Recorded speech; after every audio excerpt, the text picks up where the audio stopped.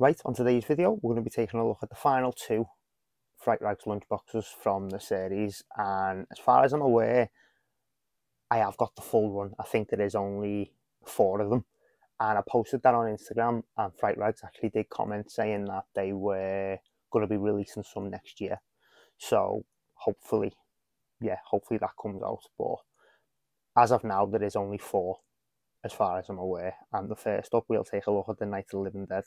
And I've got to be honest, this is my least favourite of the series, just because Night of the Living Dead is not my favourite of the Dead series. And yeah, this was the completionist in me. Like, I had the other 3, so I just found this on Vinted for a good price. I ended up getting it for like 22 quid, same as the Halloween.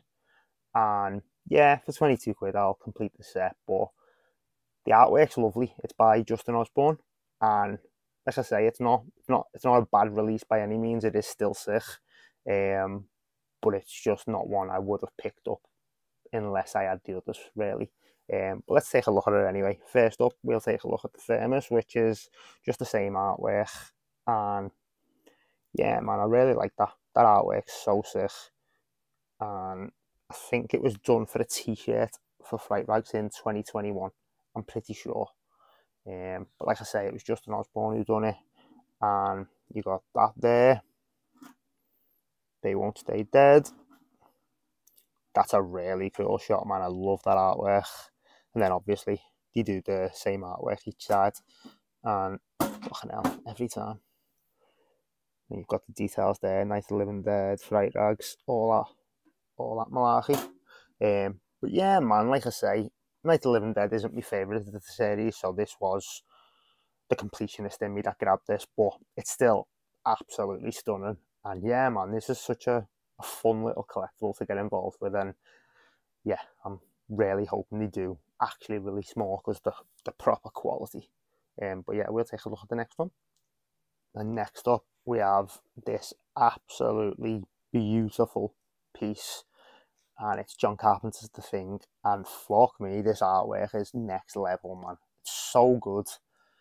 But yeah, we'll take a look at the thermos, which obviously I understand why they've gone with that.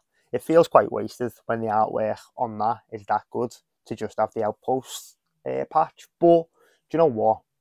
It is what it is, man. It's still cool enough. Fairly basic compared to the others, but you know what, man? When that looks that good, man, yeah, I've got no complaints at all.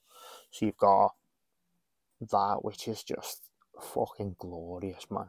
Absolutely stunning.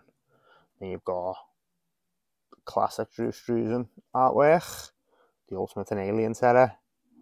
Same that side, which again, probably could have, when that is that good, probably could have went with something different there. And this is the latest one as well. This has only just come out as well, so I managed to find a pre-order for this for Big Bad Toy Store, and I avoided customs and all the rest of it, so it didn't come out at too bad of a price, to be honest. I think it was like 35 quid all in, which, yeah, man, I'm alright with that. But I've had this pre-ordered for a while, to be honest, and yeah, I'm not sure if this is an exclusive. I feel like it was something like a fandom exclusive, if I remember rightly, but I'm not sure if that's a convention or what. I can't really, I'm not too sure on that. But yeah, man, I just love that Justin Osborne artwork. It's fucking stunning, man. And yeah, the dog's embossed, and the lantern is embossed. They're the only 2 bits that are embossed on that piece. And yeah, I managed to see The Thing on the big screen again on the 1st of October.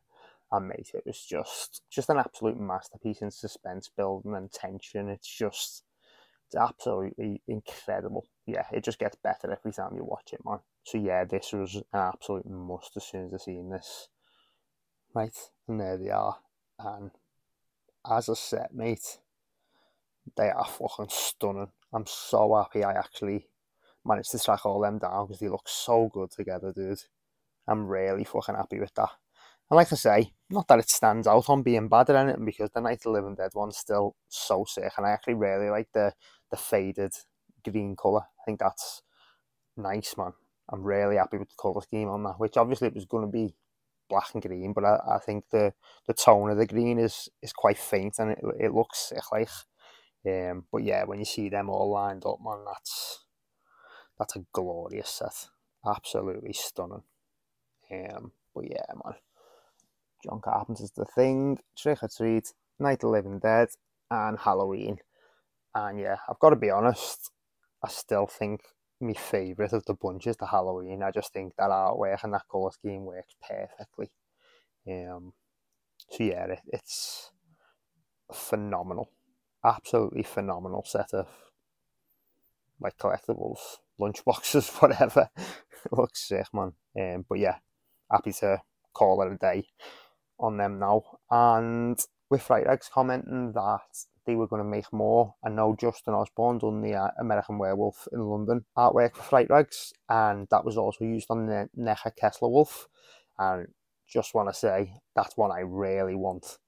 If Fright Rags are going to release more next year, I'm really hoping they go with that Justin Osborne American Werewolf in London, because that is fucking stunning, man. Such an amazing piece.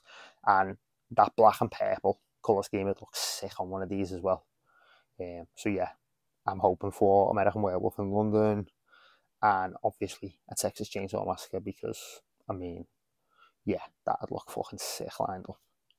But yeah, nice one for checking the video out. If you did enjoy it, like it, subscribe to the channel, share it around, that'd be massively appreciated. And yeah, see you in the next video. Nice one.